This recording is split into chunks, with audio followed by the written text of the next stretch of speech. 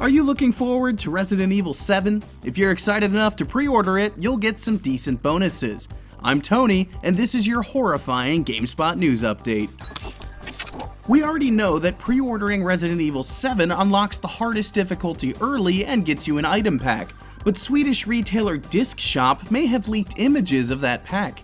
Pictures on the site show a recovery set with green herbs, a handgun set with some ammo boxes, a chem fluid set with what appear to be healing items, and a burner set, which may be linked to the previously leaked flamethrower weapon. Each pack also shows a mysterious gold coin. We've contacted Capcom for more information on the leak.